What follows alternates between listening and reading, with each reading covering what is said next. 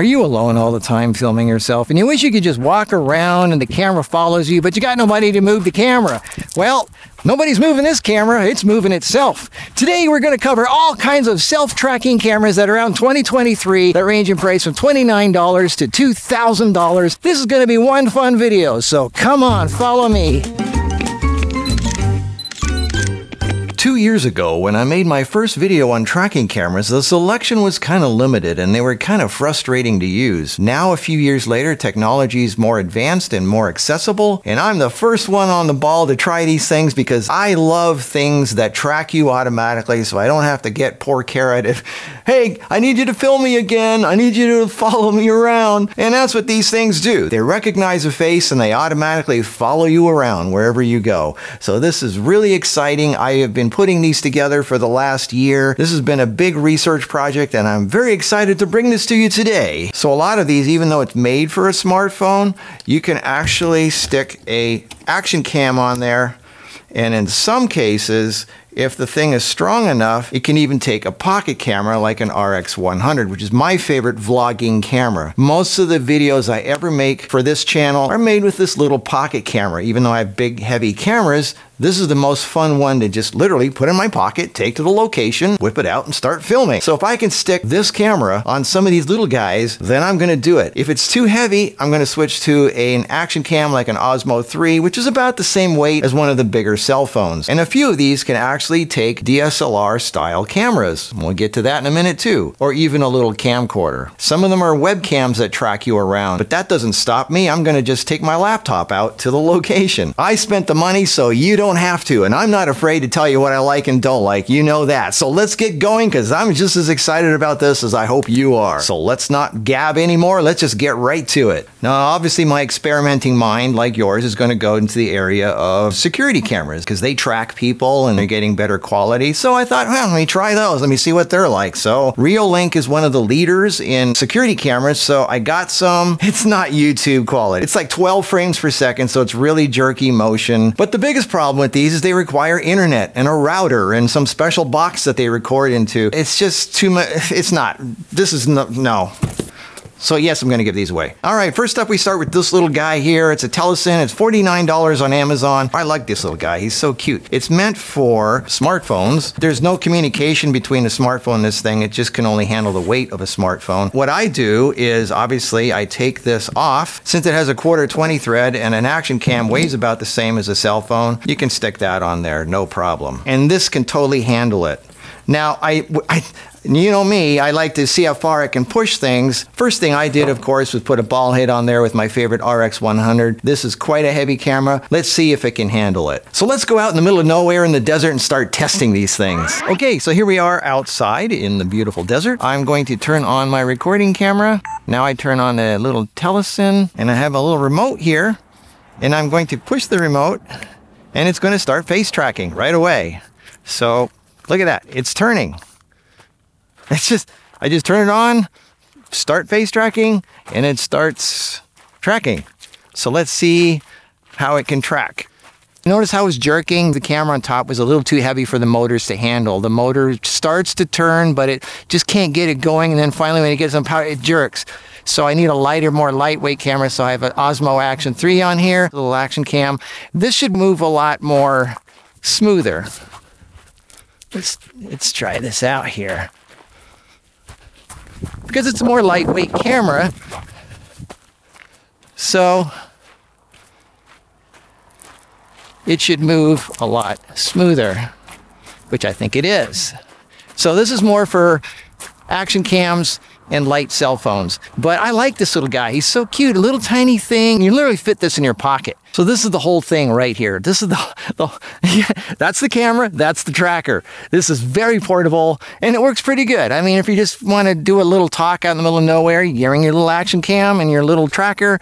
The little Telesin is great for that. All right, on to the next thing. I could use a normal light stand, but I wanted to have a thing that has a flat area on top, because a normal light stand, if you look at it, it's kind of thin on top like this. So, but I wanted a big, wider base, so these things have a nice flat table kind of supporting it. So I got one of these little carbon fiber extension rods. So now I've got a nice flat base. It's just more supportive so it doesn't wobble as much. All right, this is the WeGuard AI tracker. It's made for cell phones. You're supposed to stick your cell phone in there. It's just like a slot for a flat cell phone. But I don't want to use cell phones. I want to use real cameras. So I made this little gadget here. It's just a flat little thing that I attached a attachment to, whatever you call it, with a thread on it. So I just put that in there. It slides in really nice.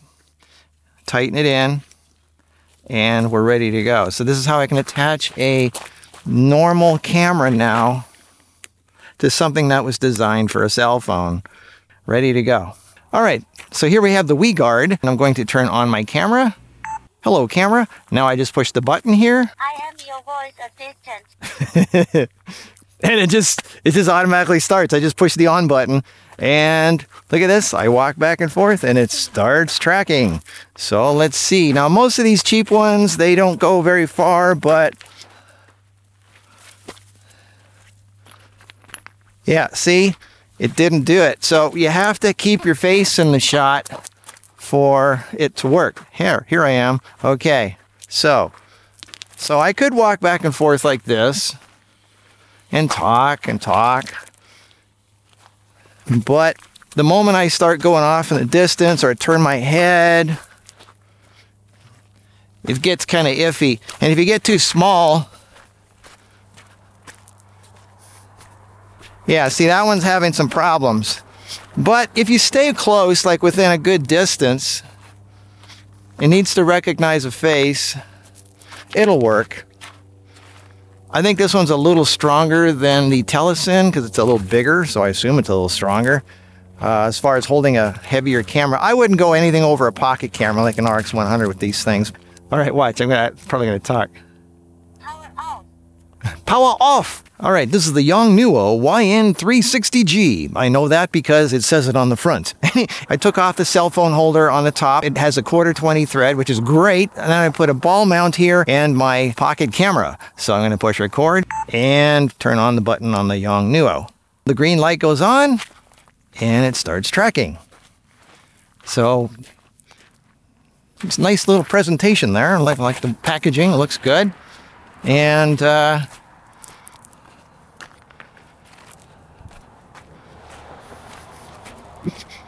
is it following me? Yep, it's following me. And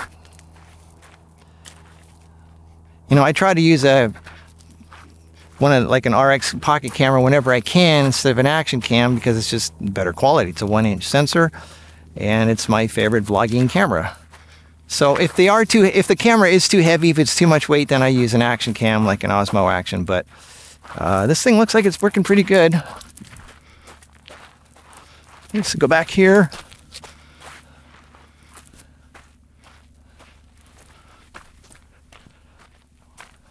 Still doing it?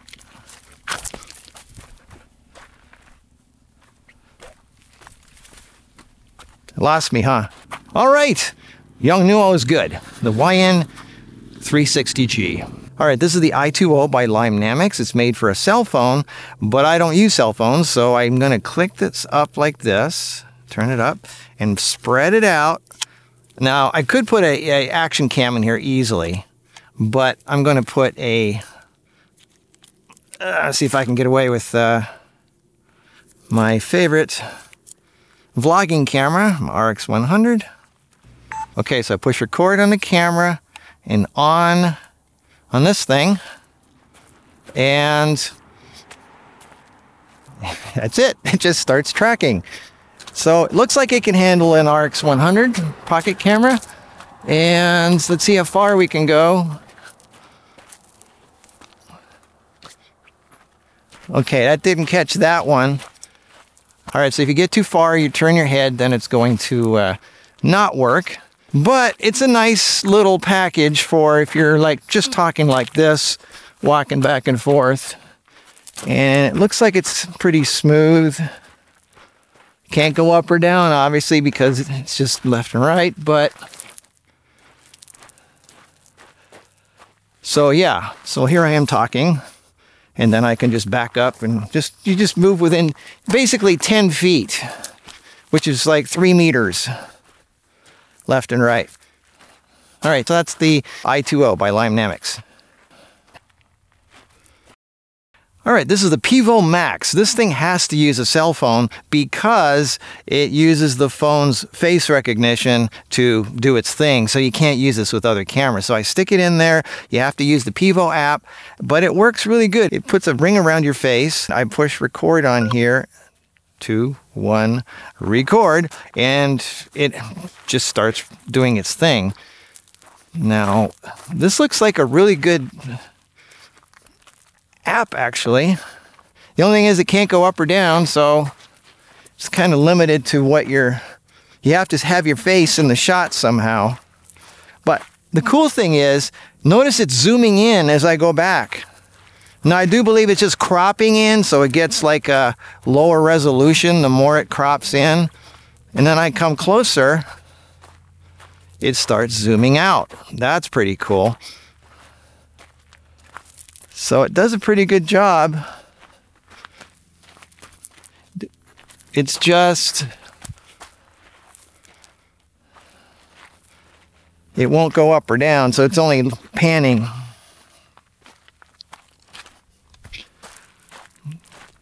But I really like how responsive it is and how it zooms in and out. So if you want to use a cell phone, only a cell phone, then this is a pretty good one. But it doesn't pan tilt. This is the Pivo Max. And here's my little minion. I painted him black. He still got the one eye. Cute, isn't he? All right, this is made for cell phones. This is a Obsbot me. And it's made, you know me, I don't want to use cell phones. I want to use a real camera. So I am going to use this thing. And you can't fit a RX100 in here. It's too tight. So I'm going to use an action cam, and that thing fits in here pretty well. All right, so now I push the on button on this thing. The light went on. All right, so now this is one of those ones where you have to activate it with a hand gesture. There, now it starts tracking. All right. And let's see what it does. So Obsbot is pretty good, so it should be tracking me pretty good. Yeah, even when I'm further away, it does pretty good. Hi there. I'm gonna go behind something. Still got me. Go further away. This is further than any other camera I've gone with to this point. And it's still tracking me. That's pretty good. This is the Obsbot ME. I wonder if I can fit a RX on there. Let me try. Okay. I created this silly thing here. It's a little cheap, little lightweight quick release that I hot glued to some foam core. So I'm going to stick that in here. Yeah, so see, now that holds. And now I stick the camera to that, the quick release plate. It's looking at me like, what are you doing? All right, so let's put that on there, a quick release plate. Oh, it's holding. All right. There's always a way. Push record, and let's see. Let's see if it works. Looks like it's working. Wow.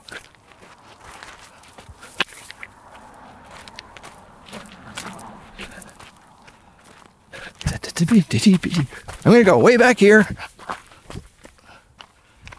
This is further away than I've gone with any other camera. And it's still tracking me. Wow, that's pretty good. Hey there, how are you? I'm fine.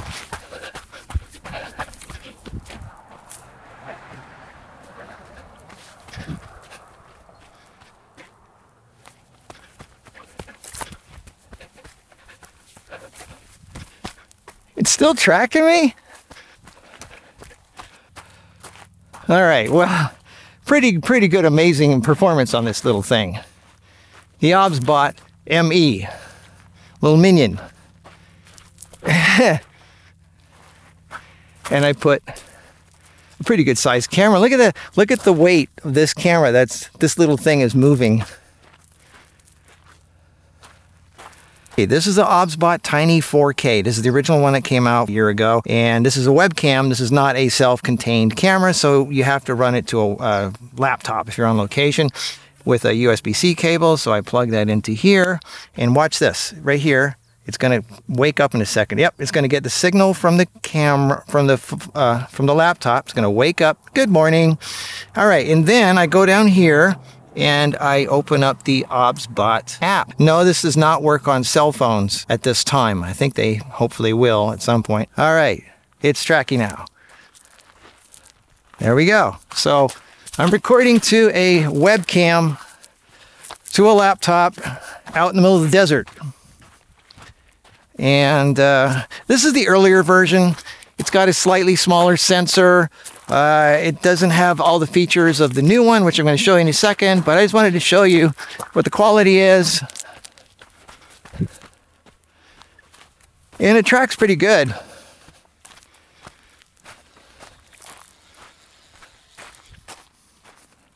So here I am filming you in the desert from a webcam. Anyway, this is the Obsbot Tiny 4K. Let's move on to the next one. All right, this is the Obsbot Tiny 2 4K. This is the new one. It just came out, and I'm going to plug in the little USB cable in the back. It's going to wake up here after it realizes there's some power coming from the laptop. There it is. Good morning. How are you doing? All right, so now I go to the Obsbot app here. I'm going to bring up the screen here. So here it is on the screen. The video quality is amazing for this little thing. It has a larger sensor. But I do notice the sky can have banding sometimes. I hope they fix that. And the video files are saved in an MKV format, which has to be converted before you can use it in an editing program. But look at the quality, pretty amazing. The app is really good. You can set different, you can do like here, you can set upper body to track. So watch this, it'll zoom into upper body. I go back a little bit more, it zooms into upper body. It just keeps me in upper body pretty much the whole time. So let's see what this is like right out of the box, automatic. I have a feeling it's going to be pretty good because Obsbot is really trustworthy as far as tracking you and doing good quality stuff. And the motion should probably be pretty smooth. And it's a real pan tilt, so you can go up and down.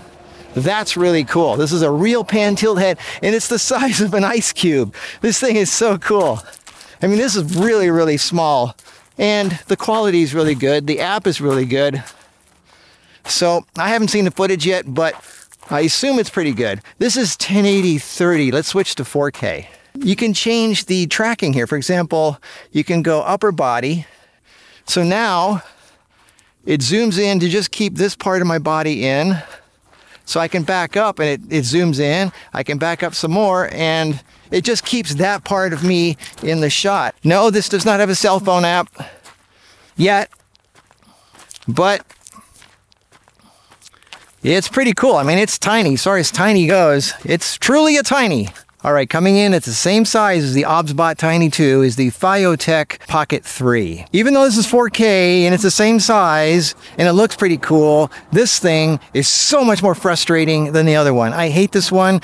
For this one, you need an app on your phone, which is not that big of a deal, but getting it to hook up and work is really ridiculous. This thing is so complicated to use. It has a card you can record into, by the way, which is really good. You don't need to hook this up to anything, but there's 3 different buttons you have to push. All right, it picked me up and I push record. I assume it's recording. Yes, there's a counter. All right, so here I am out here. I got it working. It's a miracle. It took me forever to figure this out. But tiny little thing, it's already lost me. I haven't even walked 6 feet away. It's already lost me. Hey. All right, it's got the square around my head so it recognizes me. So I got to move pretty slow. I'm literally only like 3 feet from the camera. And it's having problems tracking me. Look at this. I barely moved. It's not even tracking me. So, hello. Hey, I hate this thing. Let's move on. All right, let's get back to Obsbot. Obsbot's probably the best. As Obsbots go, this is the best of the best. This is the Obsbot tail. They temporarily stopped making it because they said they have a chip shortage. I hope they can continue production because this is so amazing. This is not a webcam. This is a self-contained camera. It has a built-in micro SD card in there. It has a 4:14 zoom lens. It can record 1080, 30 and 60, 2.7, 30 and 60, and 4K. And it does 120 frame per second slow motion and 1080p.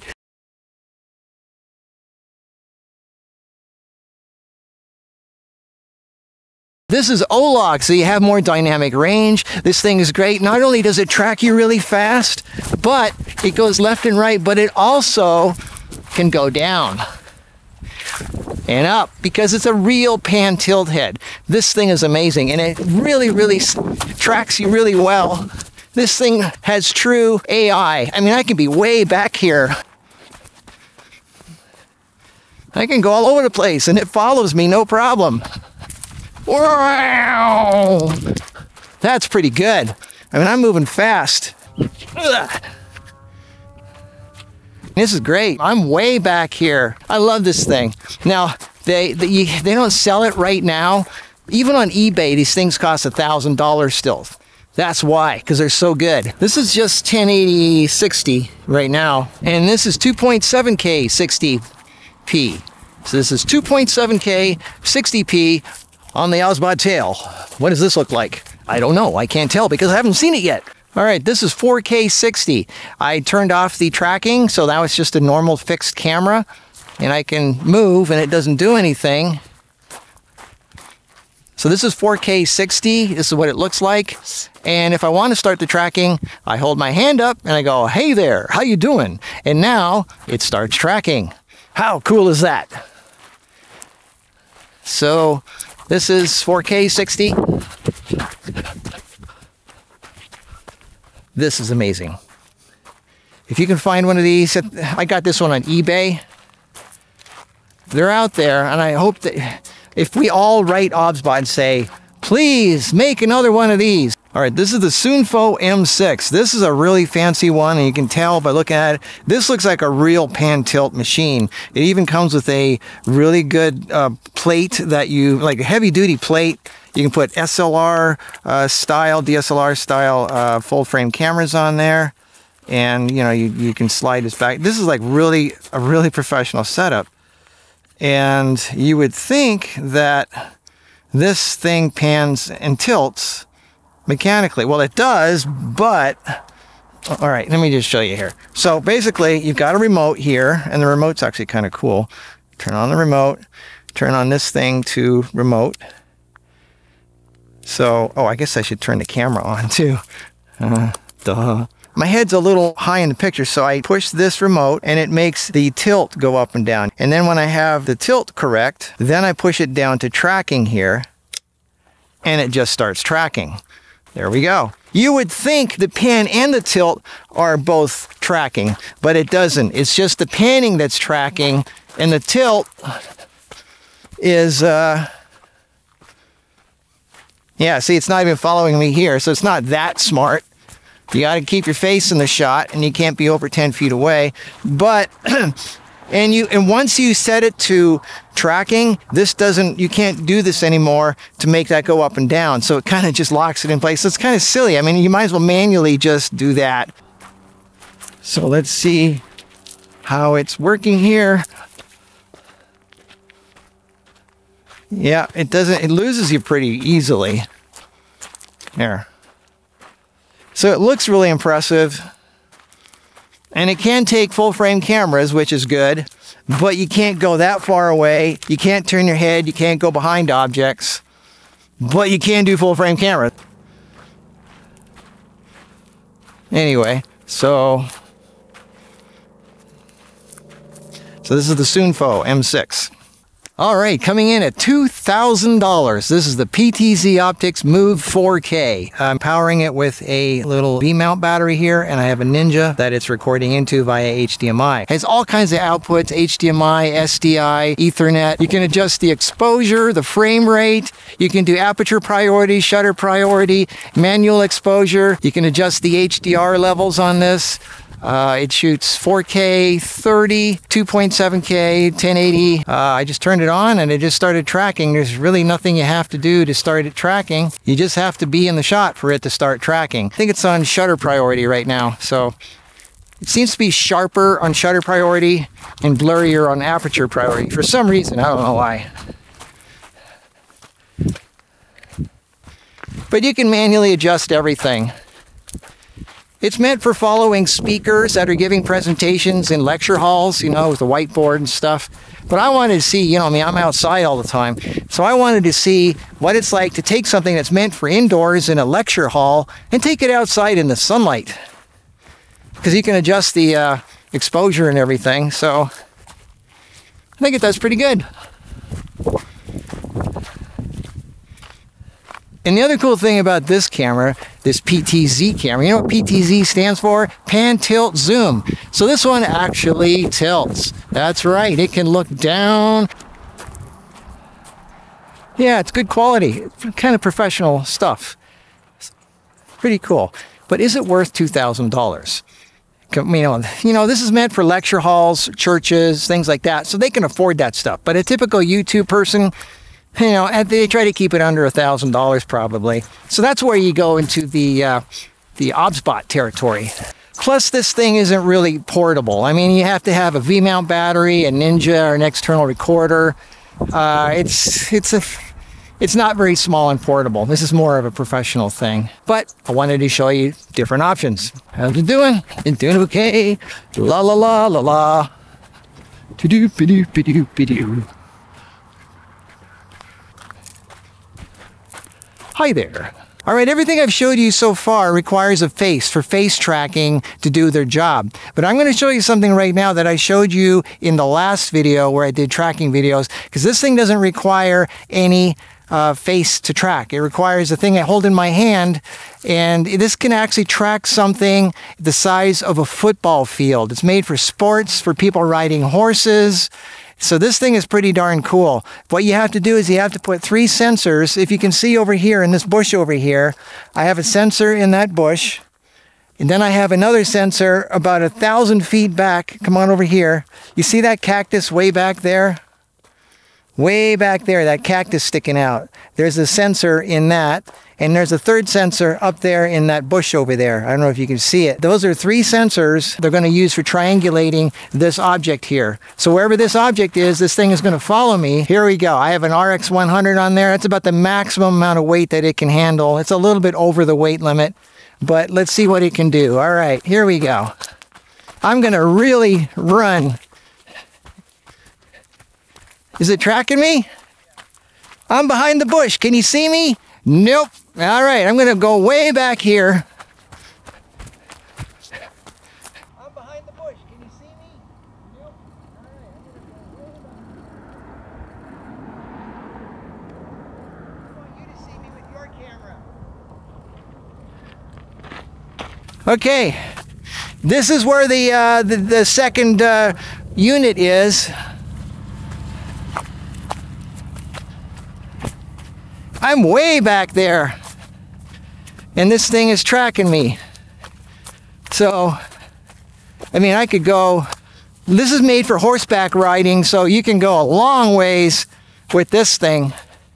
And I can hide behind stuff. I can run.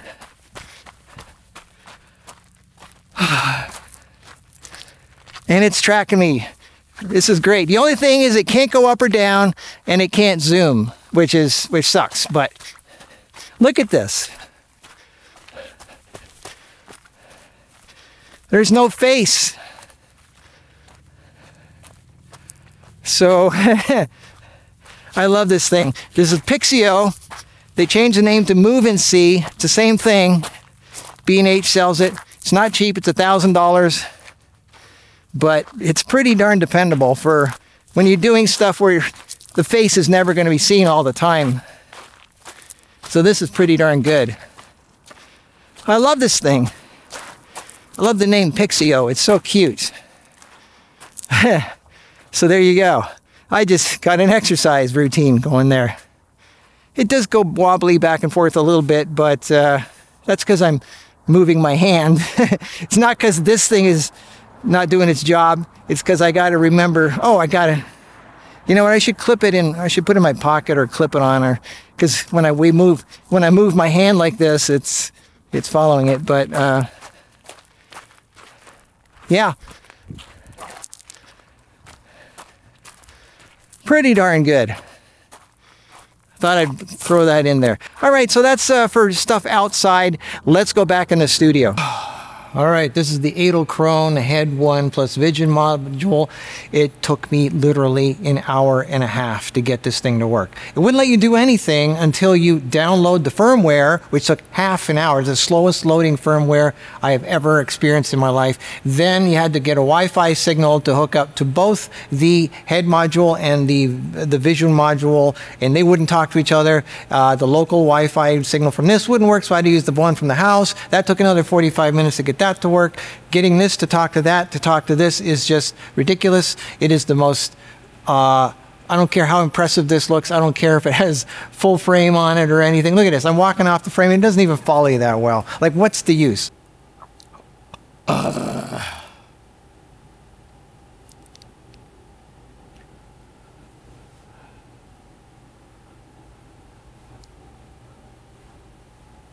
You gotta walk really slow for this thing to follow you.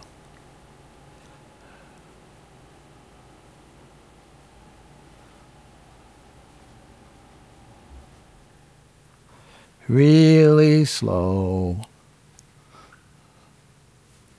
$1,500 for this nightmare. For ease of use, I give it a 0. For user friendliness, I give it a -10. I am definitely getting rid of this. All right, I'm back outside to sum all this up. I'm using the Obsbot ME with an RX on top. Which one's my favorite one? Well, it depends. It's like asking somebody which child they like the most. I like them all for different reasons. I like the little Teleson because it's really tiny. I'm endeared to it. I've had it for a while. I can put my little action cam on there. I like this one because I can use my RX on there. I like the Pixio because I can work the size of a football field, never have to show my face, and it works really perfectly. That's really nice. But really, when it comes down to tracking cameras and face tracking and all that, I like something that's really small, really portable, lightweight, that you can fit in your pocket, that you just have one button. You push it, it turns on, it starts tracking, and it's that easy. And it records internally to a micro SD card, and that's it. That's like that's all I want, you know, and like no external recorders, no external batteries, no laptops, no apps, no phones, no nothing. Oh, this is a tracking video, isn't it? I should be like walking while I'm talking. All right, well, I hope you got something out of this video. I hope you enjoyed it, and come back again for more entertainment and educational something, and we'll talk again. I'm sure I'll have something else to talk about that's really interesting that, you know, we can just talk about forever, and there's no, you know, I don't know what to say. I mean, I'll just talk, you listen, and